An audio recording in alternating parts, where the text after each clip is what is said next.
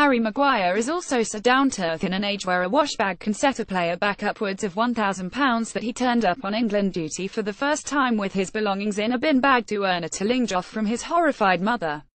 To the man who helped the Sheffield-born defender realise his top-flight dream, however, Maguire is fondly recalled as the player who he once told Steve Bruce was destined to become the next Steve Bruce. "Those were the exact words I said to Steve after first watching Harry play for Sheffield United," says Stan Ternent, for 4 years Bruce's head of recruitment at Hull City, when speaking to the Yorkshire Post ahead of a World Cup qualifier at Wembley against Slovakia tonight that is set bring Maguire's first place on the bench. He'd been told about Harry when he was a young lad through some contacts of Maine. "So, I went along to watch Sheffield United to see for myself. I can't remember who were the opposition, but I remember thinking this kid can play, so I did a bit of homework and liked what I heard. To cut a long story short, I went back to Steve and said, I have seen a kid that you have to take.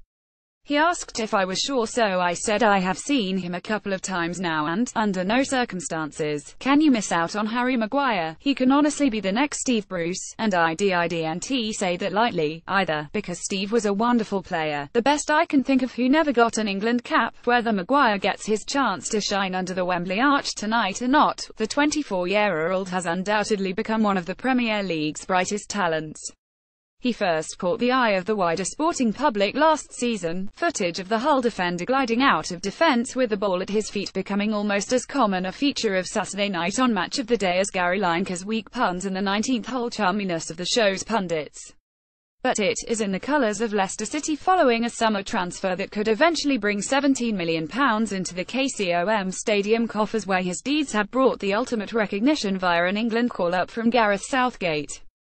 To those who have followed Maguire's career since he first announced himself on debut in senior football by dumping Craig Bellamy on his backside in such unceremonious fashion that the normally fiery Welshman actually commended him with the words, "Good tackle," such a meteoric rise has not come as a surprise.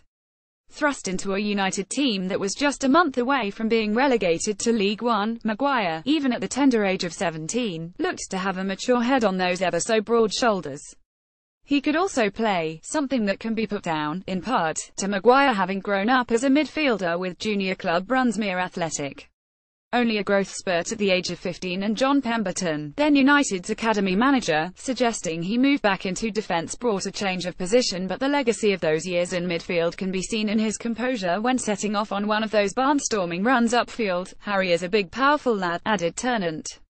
His aerial technique needed a bit of work at Hull, which I still think is the case as he has more improvement in him, but he has developed into a good defender, who reads the game very well. He also suits the modern way of bringing the ball out from the back. By the age of 19, Maguire had racked up a century of appearances for the Blades and been named in the PFA Team of the Year for 201,112. 2 more selections by his third-tier peers would follow, along with an appearance at Wembley in an FA Cup semi-final, ironically lost to Bruce's Tigers in April 2014, but not the elusive promotion that everyone at Bramall Lane craved. It meant, as the summer of 2014 dawned, that a move away from Maguire's home city looked more and more likely. Hull won that race to continue him along a road that, before very long, seems certain to bring what would only be his second taste of international football. The first came with the under-21s at Bloomfield Road in November 2012, the then Blades defender coming off the bench for the final half here in a 20 victory over Northern Ireland. 7 months later, another South Yorkshire defender whom Maguire had faced in youth team games against Barnsley was making his under-21s debut, and Ternent sees definite similarities between the pair. John Stones went for £50 million last year, but there isn't a lot between them, he added. Stones may be a bit quicker and more mobile, but Harry has other things to his game. What always impressed me was how he handled things, even at such a young age. By the time he was 20, he had played a hell of a lot of games for Sheffield United, and that experience has been vital. He is a really good lad, too. Always willing to listen and take what others might advise on board. Maguire's trip to France for Euro 2016 included attending the group game against tonight's opponents at Wembley. A dull goalless draw in Saint-Étienne was enough to send Roy Hodgson's men through to the knockout stage in a seemingly straightforward meeting with Iceland. That, of course, did not end too well, but if Maguire can maintain his current rate of progress and England do not slip up in qualifying, chances are next summer's tournament will kick off with Maguire enjoying a much more pivotal role in Russia than cheering from the stands.